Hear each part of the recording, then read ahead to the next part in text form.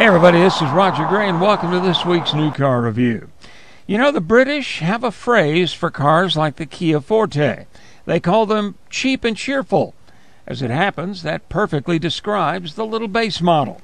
The Kia Forte took the place of the late unlamented Kia Spectra, which had all the charm and distinctiveness of your average office stapler. It was functional, but don't expect to see one at the Barrett-Jackson auction in 50 years. But this, well, look at it.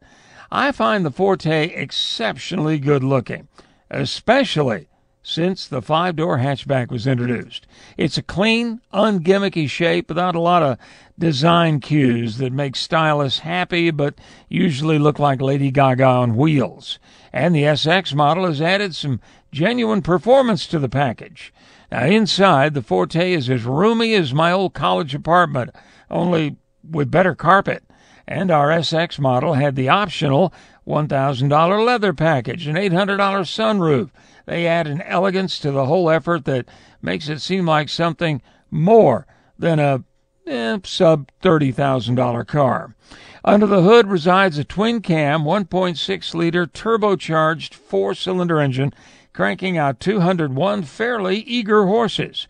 The engine is the real deal and will hit 60 miles an hour in just over 6 seconds, while burning a gallon of precious Middle Eastern go juice every 28 miles in the city, 29 on the highway.